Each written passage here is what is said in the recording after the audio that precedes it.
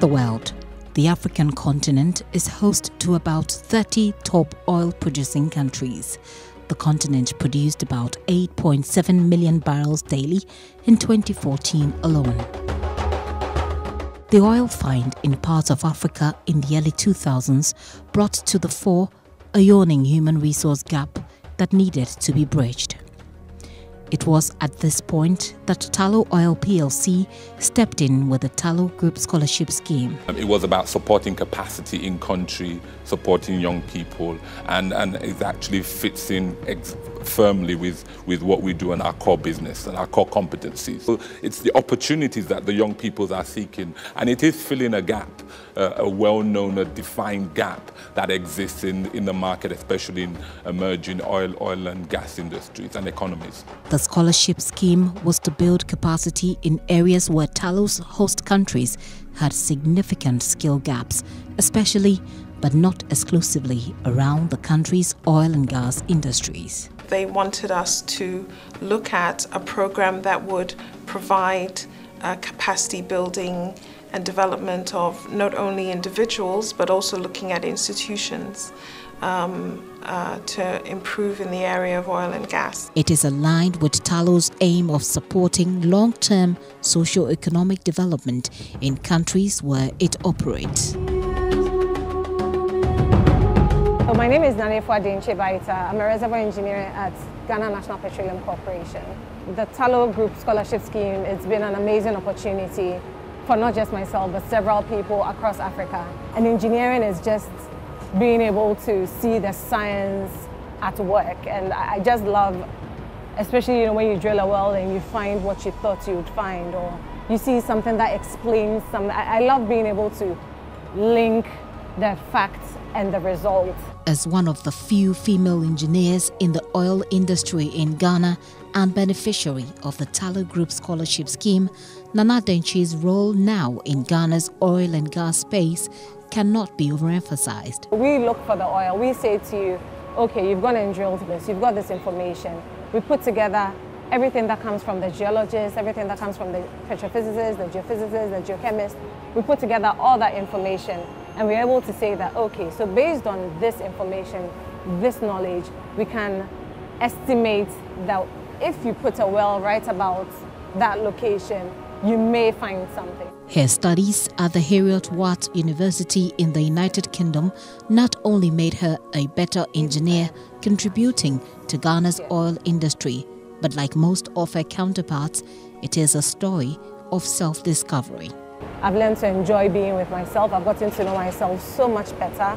I found so many interests, my love for the theater, my love for sport, all the good stuff. It's been totally amazing. It is one that gives her hope about the role of women in the budding oil and gas industry in Africa. In the year that we came, I believe I was the only female engineer. And over the years, we realized that we have more female engineers coming in for national service.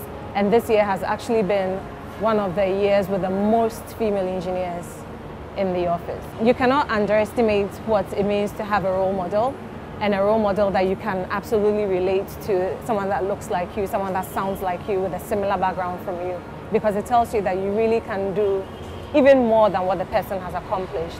A bigger number of women. That is exactly what Rita Lebuta represents in Kenya. Now a renewable energy consultant, the environmental engineering Tullow scholar is passionate about mentorship and mounts several platforms not only to share her Tullow scholarship experience but to champion renewable energy. The statistics show over 600 million Sub-Saharan Africans still do not have access to electricity. The Tullow scholarship played a very huge role in my career. Before I went for the scholarship, I would say my mindset was a bit closed in. There are things that I went on to discover during my scholarship, during my master's, that I had no idea. I did not know that my career would catapult to this level where it is right now. Here is another story of discovery, but most importantly, she has helped bring electricity to hundreds of Kenyans living in rural communities. It's still a mystery to a lot of people within my community. How do you do this thing? How do you go about it? And when you look at the solutions, having studied, after having done my master's, these are very achievable solutions. Right now I'm running programs around mini-grid development, mini-grid energy projects, which basically is about electrifying the marginalized communities and off-grid areas. And all this has happened because of the achievements I had through the scholarship. I think with more mentorship, I as a person would be able to encourage other young women to do the same thing. It has not been an easy road for officials of the British Council who managed this project with Ghana as the regional centre. The British Council has been managing scholarships now for over 40 years. It's an area that we have a lot of capacity in, and we're recognised in terms of the work that we do with higher education, representing UK universities and UK interests where education is concerned. The extent of success achieved with this venture meant a huge investment into planning. We had to visit the targeted communities, such as in Ghana, the Western region, and visit with chiefs and local opinion leaders, and to find out really what their views were around the industry, what their expectations were from Tullow. We had to engage with our colleagues in Manchester to look at how the scholarship was going to be handled from the UK side, engaging with UK universities to find out the kind of courses that were on offer that would benefit individuals who were part of the scheme as well. We also had to work with a lot of data. Looking at various applications. We received, I think in the first year when we run this scheme across all the different countries, we received in excess of 20,000 applications. Also working across all the different countries and bringing together all the individuals and making sure that the processes were consistent. And we also had to ensure integrity as well, because working with individual data and at times being approached to compromise on that integrity, and also ensuring that we had to stand our ground whenever those approaches were made. With the Tullow Group Scholarship Scheme running in about 10 countries, project managers have had to stay in touch across borders with their counterparts. That is made easier through the program management expertise of the British Council, riding on the back of technology. In the various countries have sufficient information on the program, and there was 7 countries in Sub-Saharan Africa and 3 in South America. Sub-Saharan Africa, we've got Ghana, Uganda, Kenya, Ethiopia, Mauritania, Ivory Coast and Gabon. And then in South America there was Uruguay, Suriname and Guyana. Are you able to see the A typical meeting could be nerve-wracking as it requires meticulous studying of tons of documents online. A bit of humor sees the team through it all. Yes, in Kenya we have 2 lecturers from the University of Nairobi. 1 out of 3 Tullow scholars graduated with distinction. Uganda and Kenya are perhaps the most excited about the number of distinctions recorded in the group they recruited. The fact that we were able to see a total of 76 Kenyans receive the award, and they were able to travel to the UK to join over 4,000 other international students in various UK universities. And of these 76, half of these have received distinctions. We got the right people on board. We regularly received positive feedback on the robustness and transparency of our selection process. 1 year we received 7,000 applications, and you can imagine whittling 7,000 down to 20. But something that the client and the candidates themselves valued was that our selection process was based on merit and performance rather than who you know or who your father or mother for that matter might be. The fact that majority of our scholars received a distinction is something that we're very proud of in Uganda. Organizations, some have been promoted in their former places of work, and for us that is a testament to how important and how valuable the opportunity to study in the UK in a first-class institution was to these individuals. Tullow Oil, together with the British Council, have made the dreams of many of such brilliant people a reality because of an overarching quest to touch the heart of human resource. Even though the core objective of the scholarship was to develop human resource in the areas of oil and gas, discovery continues to be the main theme of the transformational process. My name is Joshua Ayimbora, and I'm a beneficiary of Tullow Scholarship Scheme in 2012. Prior to the scholarship, I used to work with a mining and exploration company in Burkina Faso. I went to the University of Salford, where I studied petroleum and gas engineering in Manchester for 1 year. The good news about this scholarship is that I actually got my current job whilst I was still studying in the UK. So if I hadn't gone to the UK, I wouldn't have gotten my current job, that is being a geologist with Oricon, which is a South African-Australian merged engineering firm. I've been working with them since 2013 when I returned from the UK.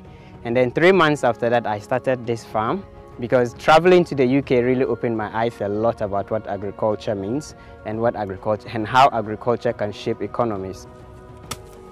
Like Nana Denchi and Weta Lebuta, who discovered so many different traits of themselves, Joshua Ayimbora, a geological engineer, would learn immensely from life in the United Kingdom about food quality and resort to agriculture as a second job to, in his words, provide real solutions to societal problems.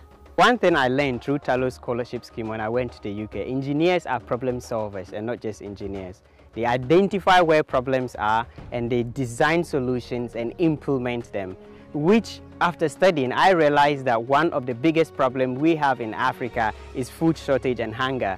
And if that is a problem, and as an engineer I can address it by doing it differently, I see a very strong link between being an engineer and being a farmer because they are both very key problem solvers and required. The Tullow Scholar now produces for a Swiss-based company and a multinational grocery merchant, ShopRite. The international exposure has kind of given me a chance to understand what corporate world is like and quality standards, not just local but international.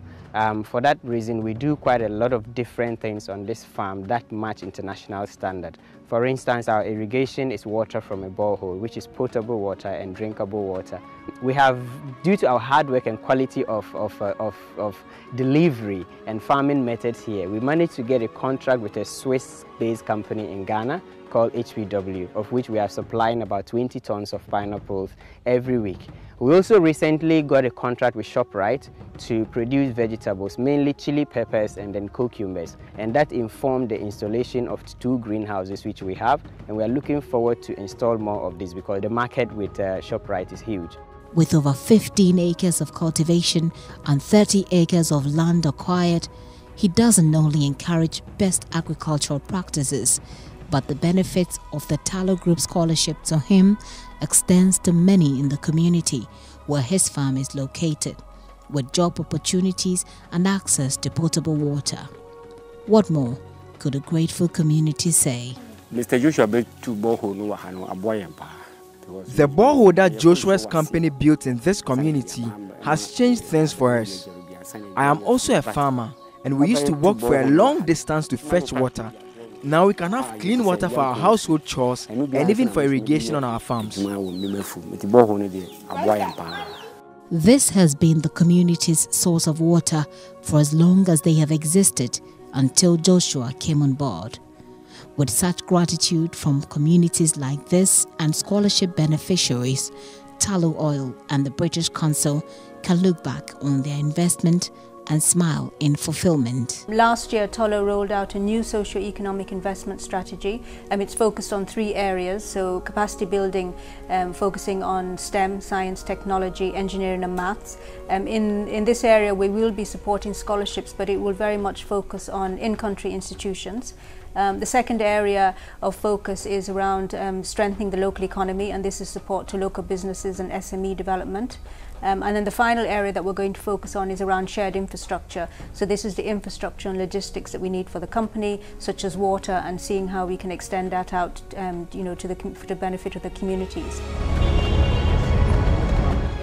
In Uganda, daughter of a single parent and now mother of 3, Hanifa Lubega sums her experience in one phrase: a renewed mentality to demand accountability of country leadership. We started this just a few people, 2 people, and then we thought, okay, maybe we need to move to the next level, let's employ 2 people. So we've contributed to the employment of some of the Ugandans, and I think that's a very big achievement. And we are still employing. We have also guided a number of people, those who are studying. We have some people who are at the university and are doing training. The scholars are spread across various parts of Africa and the Americas. In Francophone Africa, there is the story of Ivorian economist Jean-Michel Ba. Alors, je suis Jean-Michel. Je suis agent du ministère de l'économie et des finances. Today, I am an officer at the Ministry of Finance. I work as Director General for Economic Affairs. In 2012, I was part of a scholarship to do an engineering program in France. I pursued that course because I wanted to sharpen my technical and human skills.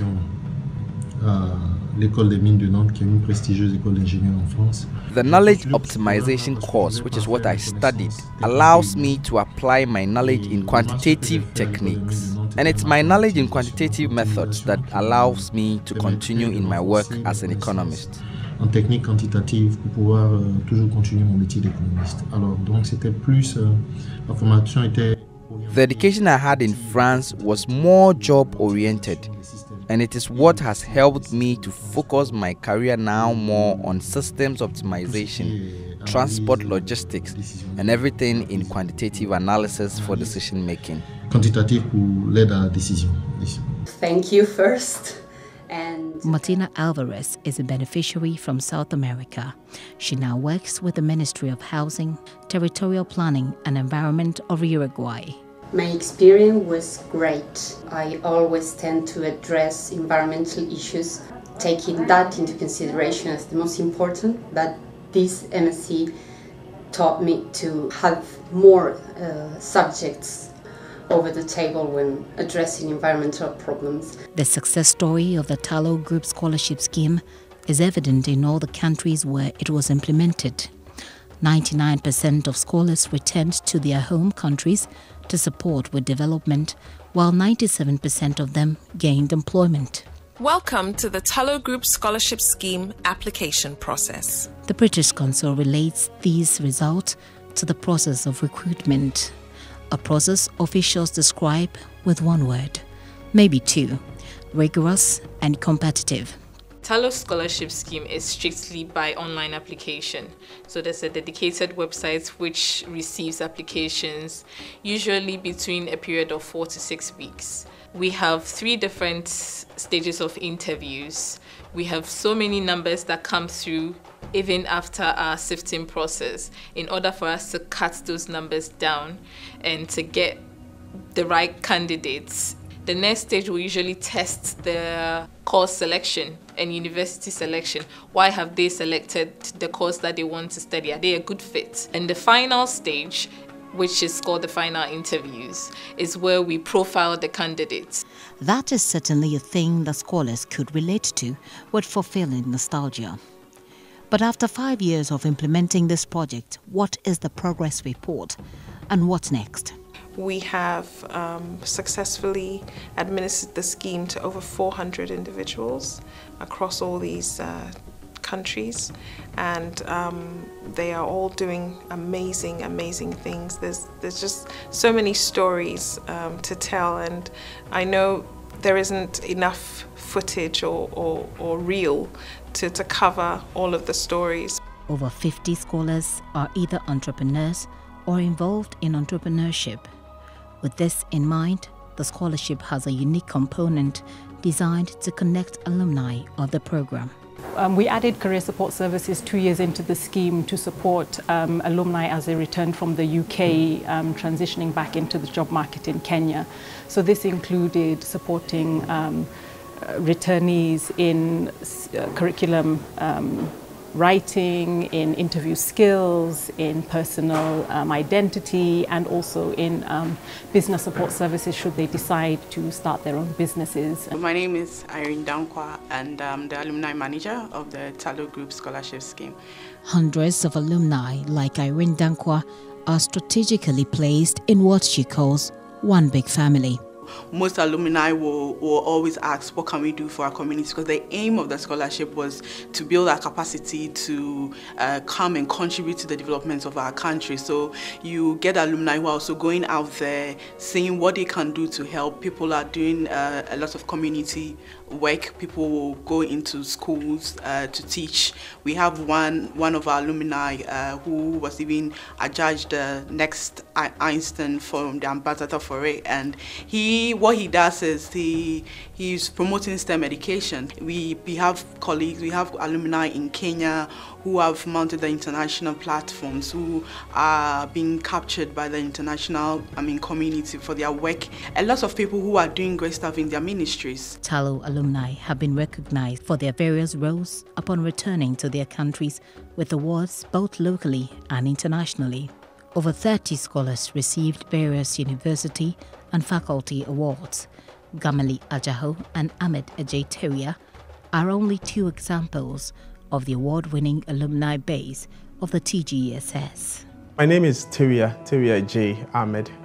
I studied an MSc in Environment, Health and Safety at the University of Salford in Manchester. Before I left, I was already working in that sector, consulting in the sectors of environment, health and safety. So as I came back, I went back doing the same things, except that this time in a more enhanced way than it used to be. So initially, before I left, I had been doing a couple of audits in some workplaces, and I saw the kind of conditions under which people work.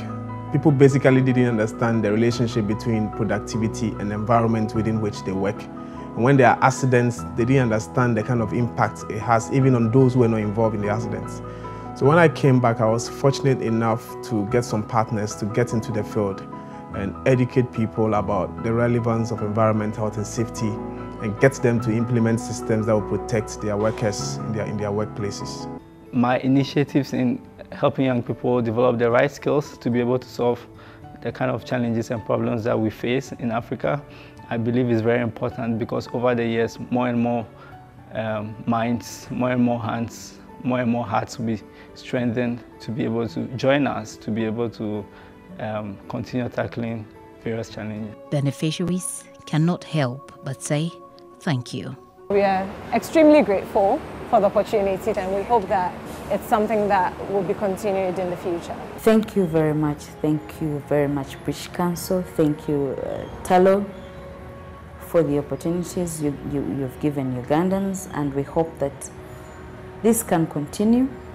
A big thank you to the Tullow Scholarship and British Council for administering this scholarship and all the follow-up since we started in 2012. I feel like the Tullow Scholarship really was a blessing in disguise, way more than I actually thought of it to be. We hope that the scholars will continue to succeed in their chosen fields, that they will become the future leaders and influencers, but most importantly that they continue to impart and share the knowledge and skills that they've gained through their studies, for the benefit of their country. This group of the Tullow scholars speak for the hundreds of scholars all over the world.